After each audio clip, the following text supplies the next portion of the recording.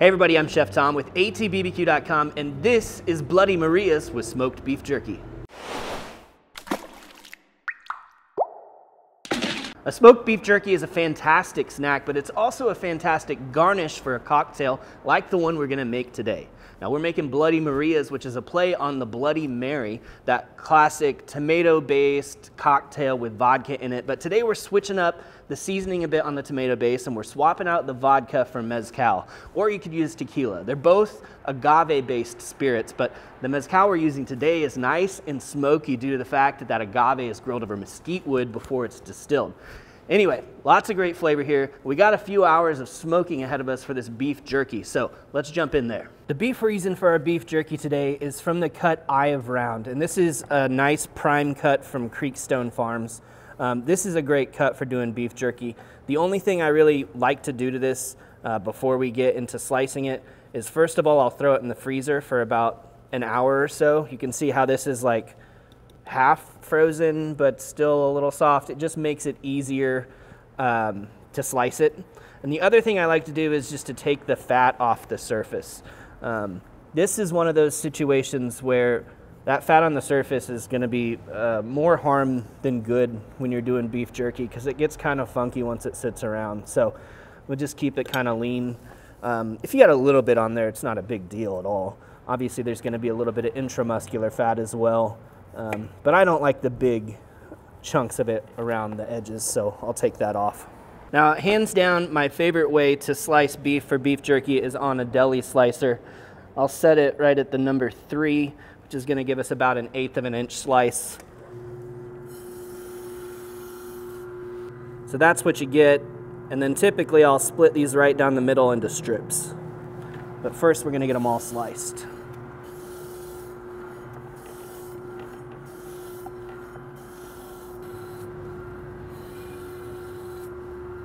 Now I'm just going to lay these out so I can slice them into strips like I was talking about. You get a little stack of them, go right down the center, and now those are ready to go into our marinade. We're going to soak our beef jerky in our Sweetwater Spice Trace chilies. This is an apple juice based concentrate, so it's got a little bit of sweetness to it, but it's also got a lot of savory stuff going on with the onion and garlic, and then of course the chilies, some ancho, chipotle, cayenne, paprika. We need equal parts water and concentrate. I'm gonna rinse this jar out so we get all of that. And then I'm gonna spice it up just a little bit, and you can do this to your liking. Either leave the hot sauce out or pump it up, but we're gonna use the Heat Mavericks Anti-Gravity Scorpion, which is a spicy hot sauce, and I'm gonna go for about 2 tablespoons. Just give that a little mix, and then we can start throwing our beef jerky in here.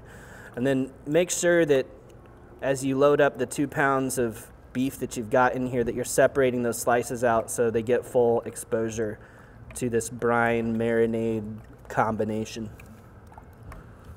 So even though our beef is sliced very thin and that marinade can penetrate pretty quickly, we want to let this soak overnight so that it almost starts to change the texture to give us that beef jerky texture that we're looking for in the end. So let's throw our plate in here to lock it in, keep everything submerged, and then throw it in the fridge overnight. I've got a batch of jerky that I started last night, so we're going to pull that out of the marinade now and get it seasoned up. So we're just going to fish these strips out one at a time, load them onto our jerky rack, for now over the pan. They won't stay over the pan while they smoke, but now just to catch any excess marinade that's coming off, we're just gonna put it over this pan. And you can really just fill these racks up and then stack them one on top of the other, and they're gonna smoke and dry out just fine like that. So that marinade's done some tenderizing as well as some flavoring. You got the hot sauce in there that's gonna kind of kick this up, give us a little bit of heat on this batch of beef jerky.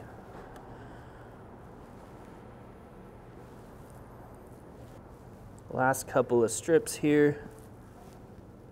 So at this point we're going to go ahead and get these seasoned up. Now since we're going with kind of Latin flavors, we're going to be using the Cattleman's Grill Mexicano seasoning here. This is my favorite taco seasoning. that I was able to help design for cattlemen's.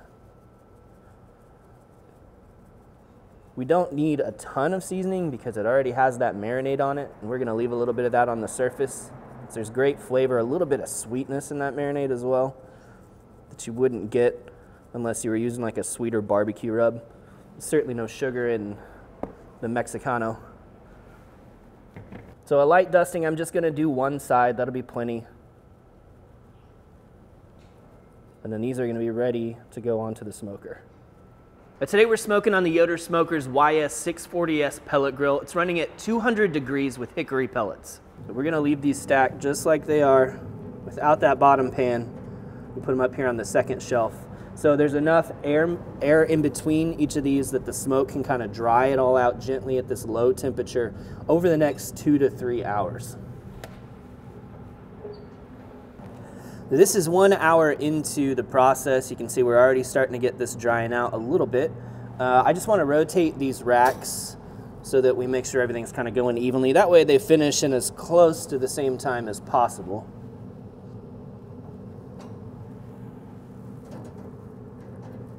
Go ahead and spin it this way while we're at it.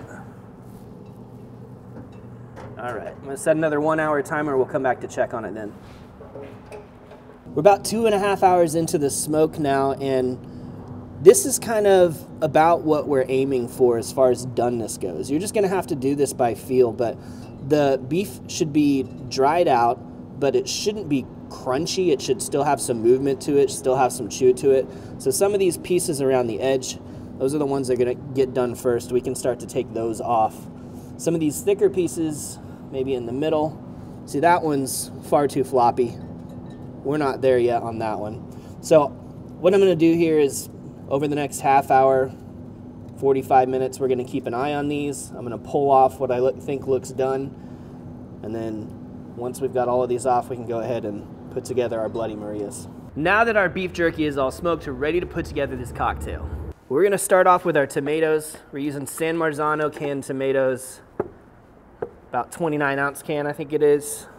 We're gonna add to that a little bit of our Latin flair now. So we're doing, it's about 1 chipotle and adobo and an extra tablespoon of that adobo sauce that it comes in. I also wanna do a tablespoon of Worcestershire sauce. This is a new one that we just got in. It's got a little extra heat to it. And speaking of heat, we're also gonna do a little Smoke and Ghost ketchup from Hoff and pepper. Add a little smoky sweetness.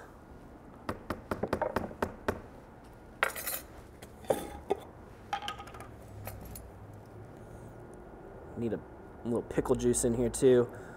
This is also a little bit spicy. You might see a theme here. I like my Bloody Marias with a little kick. And we've also got some lime juice here. I'm gonna aim for about 3 tablespoons. So that's probably one big lime is gonna cover that.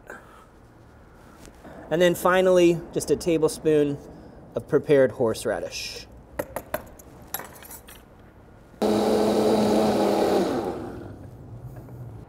Get a little taste here.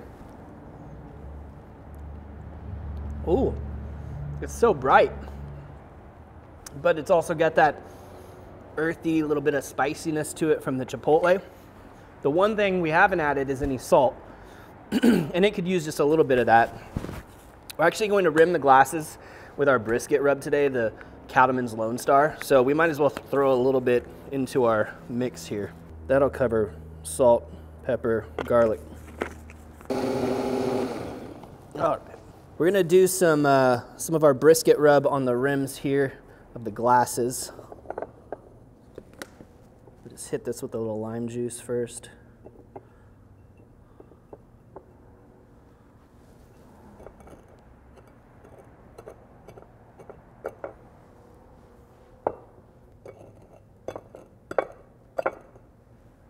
Okay, let's get some ice cubes in here.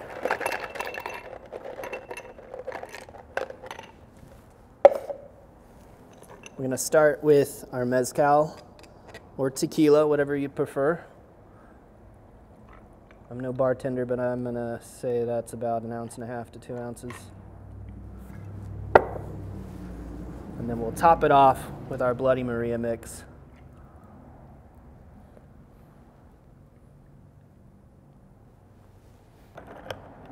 Give that a little mix.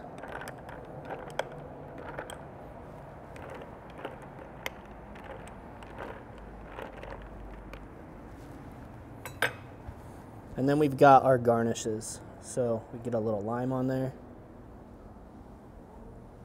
Do a little beef jerky and cucumber.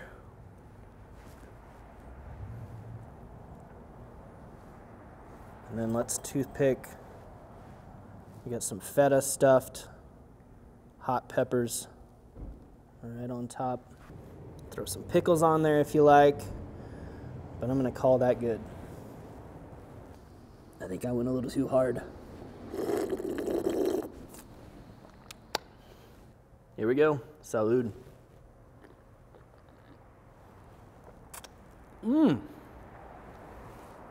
That's some smoky goodness right there. Tasting that smoke from the mezcal for sure.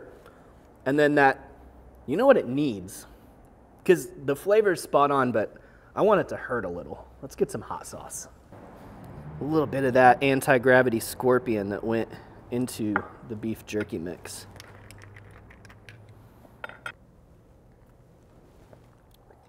Oh yeah. It hurts so good. Oh yeah. Beef jerky. Now this one's got some heat that'll creep on you too. And it's hard to stop eating it, so your mouth's gonna be on fire pretty soon. Embrace it. Well, thank you guys so much for watching. Be sure to check out atbbq.com for all the products featured in today's video. It's hot. If you liked the video, be sure to hit that subscribe button. And if you have any questions or comments or there's anything you'd like to see me cook, let me know in the comments section down below, and let's be good to one another. For more recipes, tips, and techniques, head over to atbbq.com/thesauce. All things barbecue, where barbecue legends are made.